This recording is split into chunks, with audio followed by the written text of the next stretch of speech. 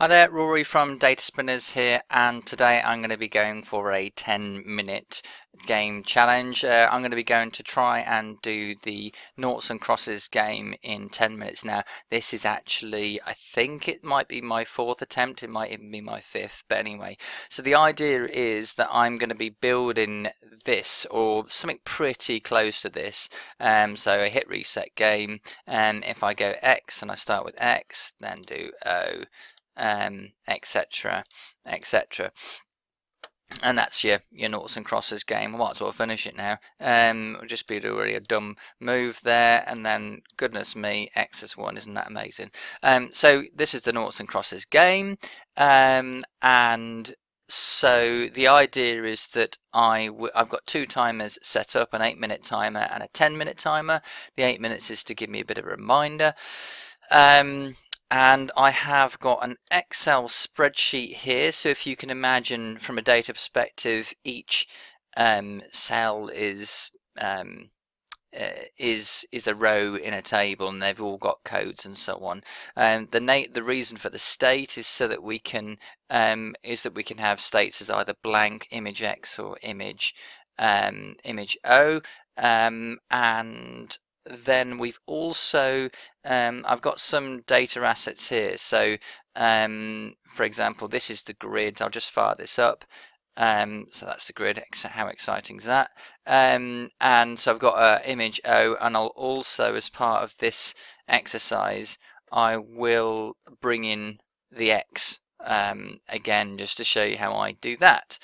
So I think without further ado, this being my fourth or perhaps fifth attempt, I'm going to give it a go. I'm going to set the timers running, and we're going to see if we can do this in 10 minutes.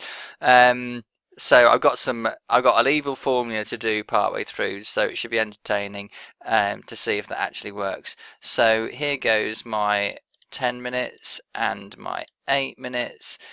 Move on to the app. I'm going to go for a tablet layout app.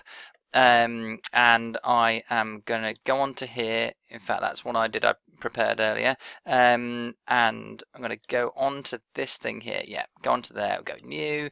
And then we're just going to do snip like that. And I go file, go save as, and I'm going to call it IMG X job done. We move back onto here, and we're going to bring in our media, which is these images here, which are sitting in this area here. So we'll bring them all in one go. That's nice. Once we've done that, we will go back onto here, and we're going to go view data sources, add data source. We're going to go onto the Excel data source. Here we go, and we need to find it, which I'm pretty sure is on my desktop. Go onto this cells thing, open it up there, grab the table, connect to the table. That's done. Then we're going to need to bring in a button, insert button. This is my little reset thing where I create collections. So this is reset game. Good, and then on select, clear collect into my game, and what we're going to collect, and we're going to bring in cells 2. That's fine. And if we do that and press the go button, do reset game, then we'll go into file collections, and we'll see that we've got our game has been brought in. Then what we're going to do is we are just going to bring in some more media, bring in the image, and this is going to be our grid. You can see I've done this before. I'm going to pop that just down there for the moment. The next thing I am going to do is I'm going to bring in a horizontal gallery, and I'm going to connect it to my game.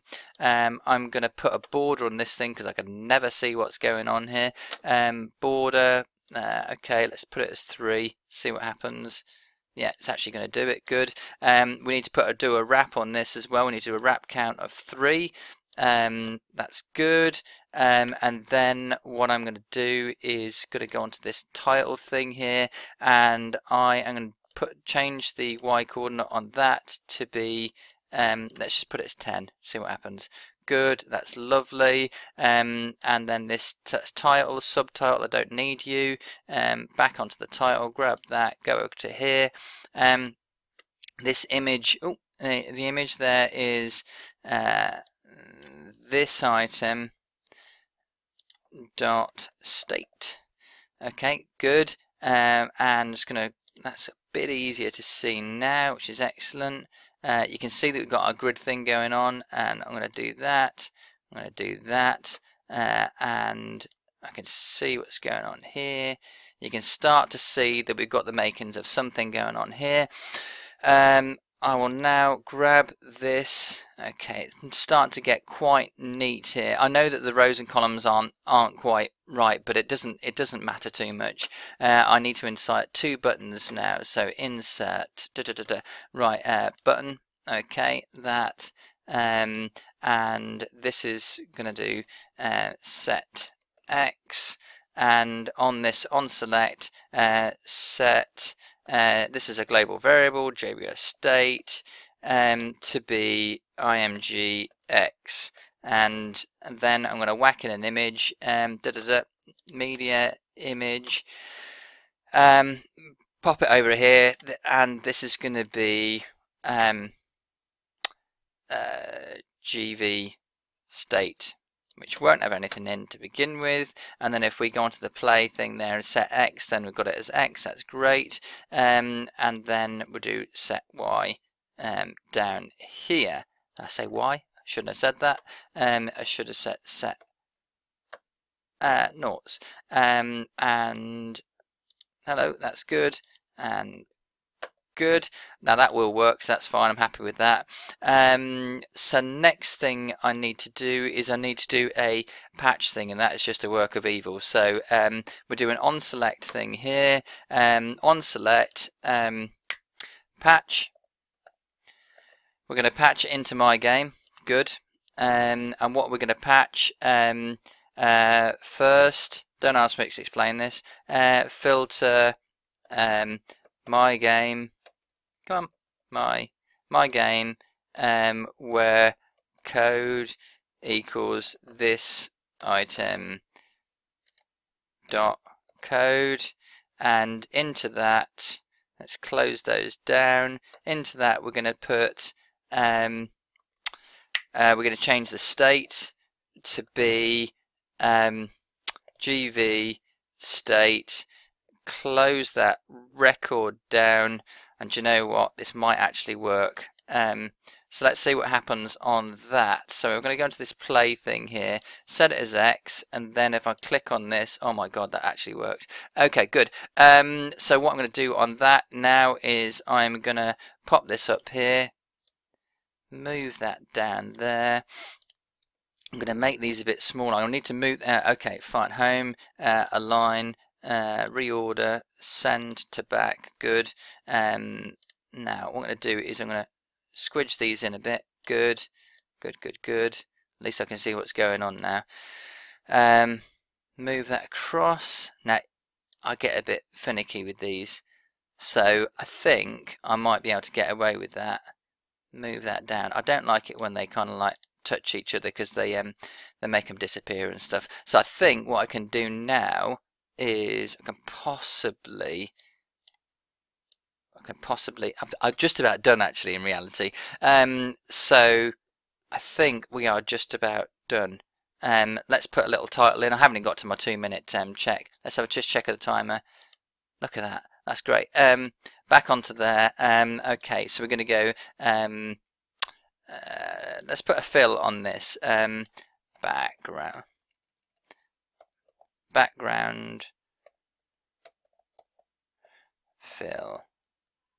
Oh, I can't remember how to do that one.